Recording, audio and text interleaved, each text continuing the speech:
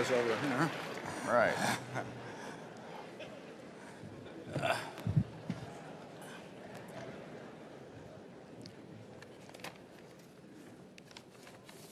Am I live yet? Yeah. Morning. We were a little worried today because we weren't sure from the reservations whether we could handle everybody, but it looks to me like there may be a couple seats left up there. But I think next year we're going to have to find a different spot because it looks to me like we're up about 600 this year from last year. And to be on the safe side, we will seek out a larger spot. Now, there are certain implications to that because, as some of the more experienced of you know, a few years ago we were holding this meeting at the Joslin Museum, which is a temple of culture.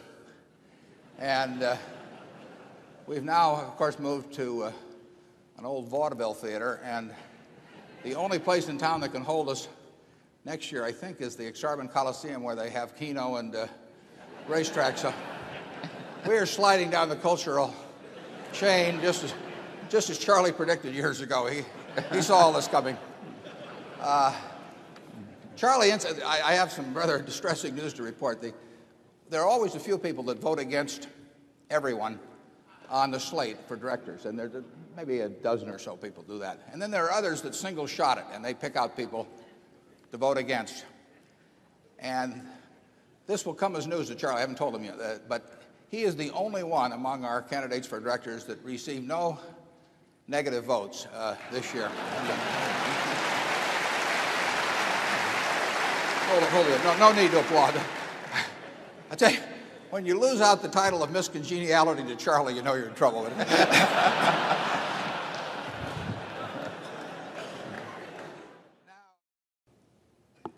Good morning. My name's Howard Bascom. I'm from Kansas City, and I've got a theoretical value question for you.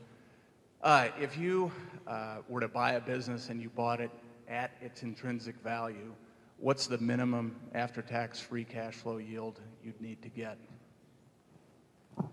Well, your question is if we were buying all of a business and we were buying it at what we thought was intrinsic value, what was the minimum? Correct. Present earning power, or what the minimum discount rate of future streams? No, what's the minimum current after-tax free cash flow yield you'd need to get? We could conceivably buy a business. I don't think we would be likely to, but we could conceivably buy a business that had no current after-tax cash flow, but we would have to think it had a tremendous future. But we would not find, obviously, the current figures, particularly in the kind of businesses we buy, tend to be representative, we think, of what's going to happen in the future. But that would not necessarily have to be the case. You can argue, for example, in buying stock at a time when it was losing significant money. We didn't expect it to continue to lose significant money, but if we think the present value of the future earning power is attractive enough compared to the purchase price, we would not be overwhelmed by what the first year's figure would be. Charlie, you want to add to that? Yeah, well, we don't care what we report in the first year or two of after buying anything.